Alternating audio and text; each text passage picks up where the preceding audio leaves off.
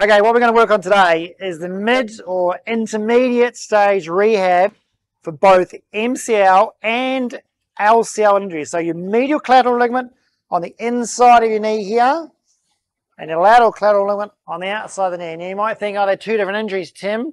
Yes, but the rehab is very, very similar, and you can apply the rehab to both because what we're trying to achieve is stability of the knee. Okay, so this is not the acute phase when you've gone and torn it. All right, so you've got an acute tear and you might be taped up.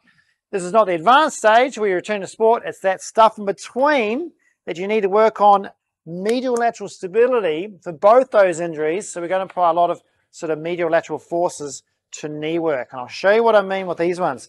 So we always want people doing a single leg squat when we've got knee injuries. So meaning if you're doing a step down, we're not doing that way. Now, once they can achieve that, that's fine. Usually what will happen is you won't feel your medial ligament or your lateral ligament problems when you're in a straight line. It's when you start changing direction or putting a lateral medial force. So what you need to do with a step down is apply that force. Now, I'd always go this on the outside. Okay, you might think, okay, well, that's only going to affect one way. But we want to stop the knee with both the medial and the lateral side. We want to stop the knee going inwards, not so much outwards. So this needs to go on the outside of the knee, and I'd try and keep it above the knee, all right? You don't really want it down here. It can run into fibular problems down here with that common peroneal nerve. You really don't want it on the inside of that knee because it sort of bends around the kneecap. Have it on the top, okay? Now this is providing a force that pulls my knee immediately. We call it sort of a lateral band, if you like. So that force there helps guide me and stops me rolling in to keep me in line. It's also providing a shear force for me to strengthen up these ligaments here. Okay, so from that step down that you're doing, which is your single leg squat, you're going to aim for this movement here where you step down and back, and this back leg, of course, there's hardly any weight through it. You're trying to keep weight bearing down. Now, the thing about this is I want to weight bear down through the joint to strengthen up either side, strengthen up those ligaments. So if I'm stepping off it and taking weight off it, I'm not going to strengthen it up, all right? And the other thing too, if this band is too tight and I do this, it's not going to help. You're going to hurt it that way, okay? So this is all about, can I improve my stability around the knee by giving that a lateral force like that, stepping down, stepping back, and keeping that tracking beautifully in line, middle of the kneecap, middle of the foot, try and also keep the knee in line of the hip. So that's the sort of first one you got to think of. When you're doing medial or lateral ligament tears, always have that band going that way because you're trying to gain stability. Don't worry about, oh, but the ligaments on the outside, inside. It's about keeping your legs stable with both those injuries, okay? Now, the second thing you do, if you're going to advance from stepping down, you're going to be stepping up. Now, if you imagine we have a box that is a little bit higher, we want to get your lateral step up correct, okay? So you're going to try now do a loading force with direction. So if this is my bad knee, so again, whether it's a lateral ligament problem or a medial ligament problem, what we're going to try and do is move over on it, challenge it, and step up onto it, and then down again. Now you'll find most people when they go over onto it, they roll their leg in. All right, so you've got to think the whole idea of this is stability. So if you move your body over and get the weight bearing over the foot, and what I like to do is think about taking weight out of, say, my left leg. I'm going to shift it into my right before I even step off here, okay? So if I get my knee over my foot and not facing out that way, okay? Knee over my foot, and then try and get my hip over my knee, okay? So I'm not trying to step up from this angle and screw in. I actually want to get over and then load it from there. So I'm loading down, straight down through the joints. So it's nice and safe, those ligaments.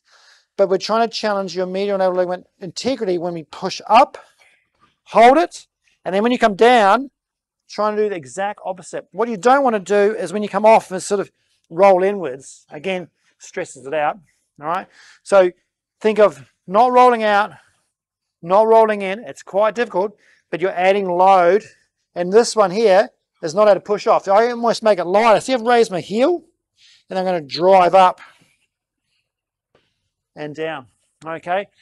Your body weight alone is going to be enough for that, okay? You don't need heaps of weight for ligament repair and ligament strengthening, okay? The weight stuff's for getting your quads and hammies and glutes stronger and bigger, okay, and stringing up the joint, but you don't need lots and lots of weight with this. So unloaded work, the deeper you go, the harder it is, okay, is going to be absolutely fine for trying to get that mid-intermediate stage rehab done.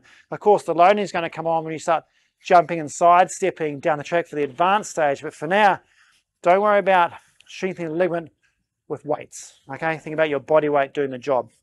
So once you've done that one, then we need to start looking at something a little bit harder. We want to move to something unstable, okay? So this box is stable.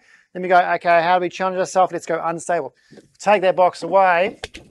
And what we're going to do, first thing I'm going to do is a side step. Now, with you, when you start off, you want to start off with something that's an unstable surface.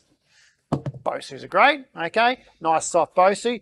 You're going to step on, step off this. In the advanced stage, you're going to actually jump on this, okay? And that will lead you into side stepping, change direction, that sort of thing.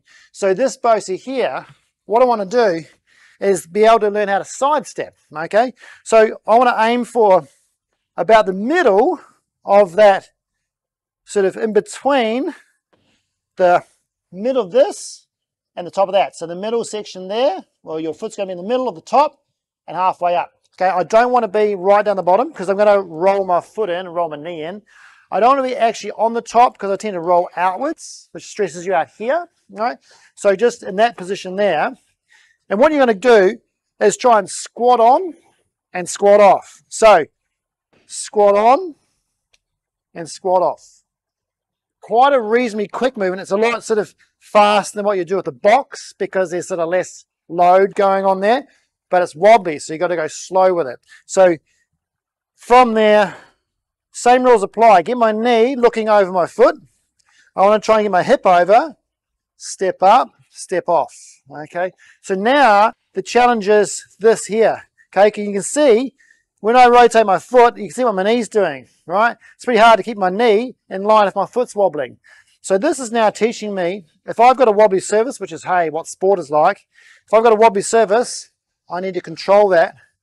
And so some of your knee control for your medial lateral ligaments is about your foot control, okay? It's trying to get your brain, and people say, oh, it's my balance. It's probably your brain, your neuromuscular control of your foot, okay, is just as important as your bum muscle here controlling your knee. So from here, I can't afford to let my foot do that. So this is actually training me a stable platform, getting better at locking up that ankle and keeping it nice and stable to keep my knee happy in an environment that doesn't roll in or roll out, all right? Whereas before in the box, I had a stable environment for that foot. I wasn't learning any foot stability. Now I have to, okay? So that's really nice.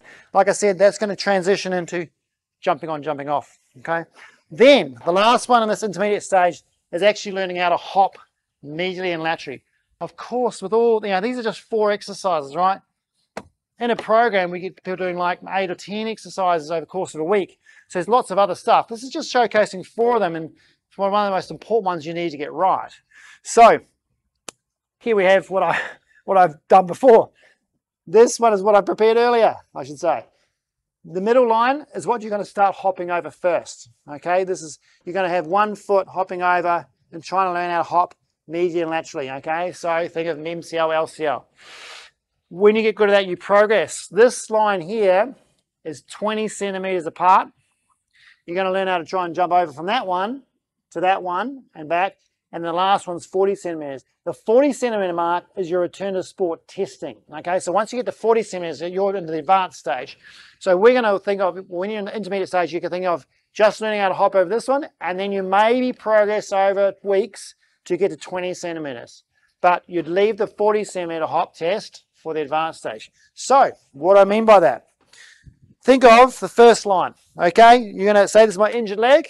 You're going to try and learn how to hop over once and back. There's one. Okay, so you're just trying to link those two together. So, okay, can I go bang, bang? All right. As you get better, you'll start stringing those together. So learning a bit of a rhythm where you're going over and back okay? Trying to keep as even as you can and not being all over the shop, all right? Part of your strengthening is making sure you're getting very accurate with this, so you're not sort of going too far out. You're not having your foot going this way, that's the thing. You're keeping in line. So you're training strengthening and stability. You're also training technique and control, all right? So once you've learned how to do this sort of thing, okay, and you're getting more successful with that, you got to think, well, where do I need to go with it? You need to be as good as your other leg. Okay, that's your progression. Is what's my benchmark? Your other leg, as long as that's not injured.